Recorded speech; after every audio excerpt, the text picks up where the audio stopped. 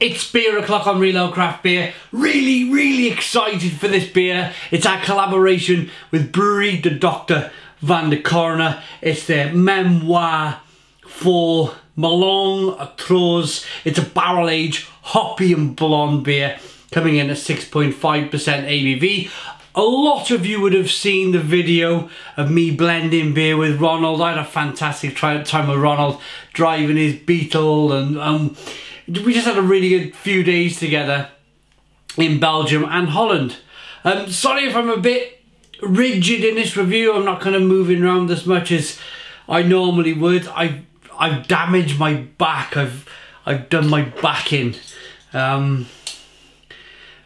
You're not here for the sob story though, you're here for the beer, so I'm just going to get on with it. Here's the bottle cap. Let's get the beer out into a glass, see what we get. Nice bit of smoke on the bottle opening.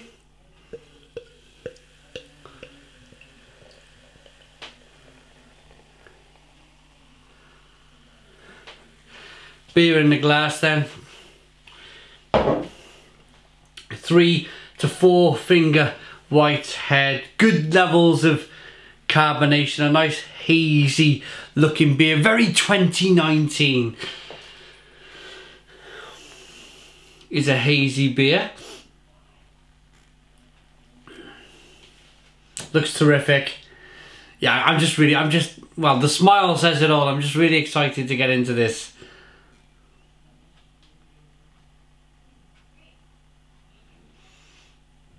Hazy amber colour, aroma. It's got a bit of farmhouse funk to it. Lots of wood barrel. Nice levels of carbonation, which I can hear more than smell. And what's really exciting about the beer is that Ronald is this like blending expert. It was the first time for me ever to blend. I brewed many a collaboration around the world. First time I ever blended, and I learned so much that day. I really did. We took some beer from barrels. We kind of put them in the glasses, and then we started. Then we had to name the glasses. Where the barrels come from, the glasses of the beer were there, and we were just kind of like tipping a small amount into a different glass, and just coming up with something that was superb. The beers, this is the difficult thing about blending though. If you barrel age a beer, they're generally kind of nigh on, well, especially Ronald's beer at Brouwerij De Dochter van de Korenaar, they were all terrific. And the thought of blending these beers to make them better, it was mind-boggling. And I mention it again, I don't mind. I learned a lot. You will never stop learning in the brewing industry. There is always somebody out there at their corner of the field who have really kind of mastered what they do. And I believe Ronald has mastered the art of blending, and it was a fantastic, knowledgeable day for me at the brewery. But enough talk. Should we dive in? It's kind of got like a raspberry flavour in it as well. Raspberry, vanilla. There's oak, it's a woodiness. There's some raisin. Maybe a bit of plum. Gonna dive in. Horse blanket. Cheers.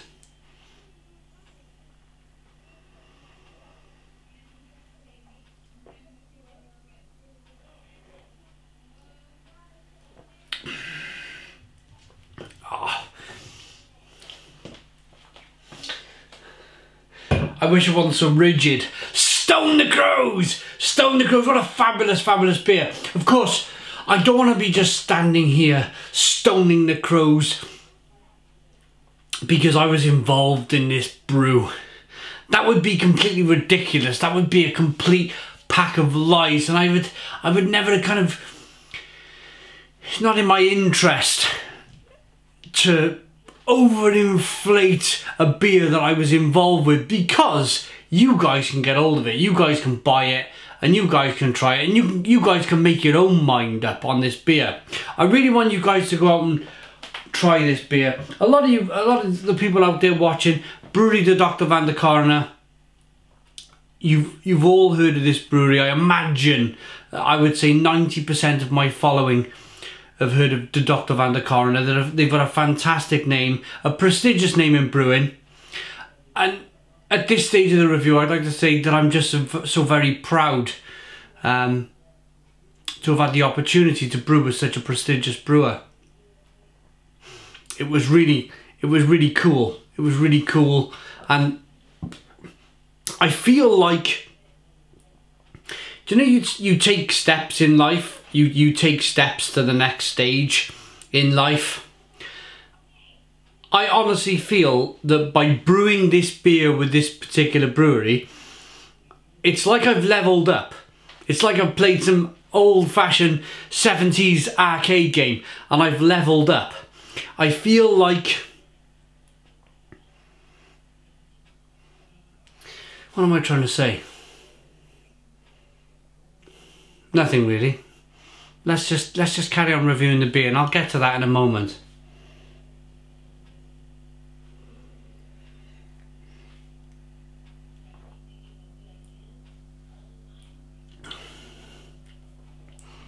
There's this like dry pear like flavour to begin with. Then there's horse blanket. Then there's a touch of barrel. Maybe some red wine barrel, something like that. Maybe red wine, maybe. There's vanilla. There's some plum fruits coming through. Even more horse blanket. It slightly reminds me of a saison, but it's more sophisticated than a saison. And then it has this wonderful bitterness on the back end. I imagine they've mentioned hoppy and blonde. I imagine Ronald has dry hopped this beer when he's eventually got it out of the barrel, just before he put it into the bottles. I imagine he's somehow found a way of dry hopping the beer. But have a look at that now. Now I've emptied the rest of the sediment. It's a bottle conditioned beer. You can see the little bits of sediment in the bottom of the bottle. That looks wonderful, absolutely wonderful. You go to any of the funky, fresh kind of sought after breweries, and they're all brewing hazy beer. America, UK, Belgium, even the Germans, the Polish, they're all brewing hazy beer. But what makes me smile is the fact that the Belgians, it's not new for them to be brewing hazy beer. They've been brewing hazy beer as well as long as the Germans have, for hundreds if not thousands of years. Great stuff, great stuff. I want to go back. I've been thinking while I've been speaking, I want to go back to what I was talking about, leveling up. When I was speaking, I was almost like cringing. You know that, do you know when you start a conversation, you start to speak and you wish you could stop? I get it all the time. I wanted to stop halfway through that kind of sentence. In fact, I did stop towards the end of the sentence, because I just felt like that I was like bigging myself up, and I don't want to big myself up. What I'm trying to do here is I've changed my wording. I've changed my, what I meant to say was, I feel like I've leveled up in knowledge. I've leveled up in knowledge in terms of brewing collaboration beers with brewers around the world. I don't feel like I'm at the beginning anymore, at the start line. I feel like I'm getting somewhere. I've got some good traction, and I'm learning all of the time. I found what I wanted to say whilst I was speaking. Terrific beer, absolutely wonderful beer. I wish I could dance around the kitchen a little bit more. I've been boarding out, plasterboarding. I don't know if you guys know plasterboarding. They're like 8x4 sheets of plasterboard. I've been dotting and dabbing. you know, the little conservatory thing I got going on. I'm kind of like this, whether to build a studio out there. The sound's not great because of the glass roof. So I've added, it's a bit echoey for the camera. So I've plasterboarded the bottom half of the wall with dot and dab. And of course the plasterboard came, they left it in my hallway. I picked it up and bang, my back went. It's an old injury.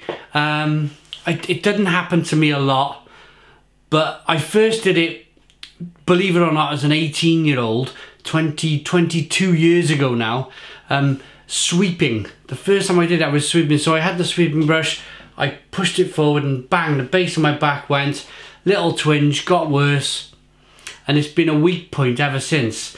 So just yesterday, picked up this plasterboard, bang, my back goes, and I was in bed today. I've dragged myself out of bed because I want to get this beer review done.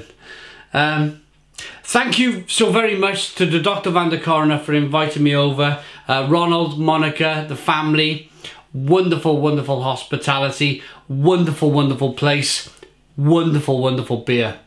Rating.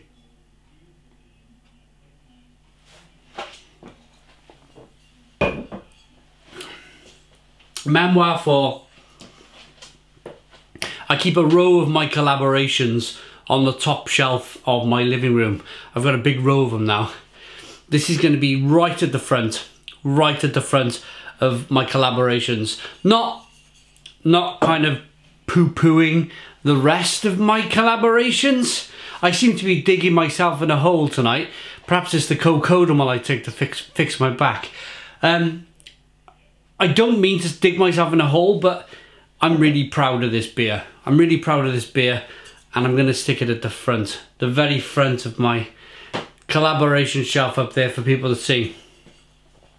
I'm really happy with this beer. It's a wonderful blend. Look at that, it's kept its head all the way down.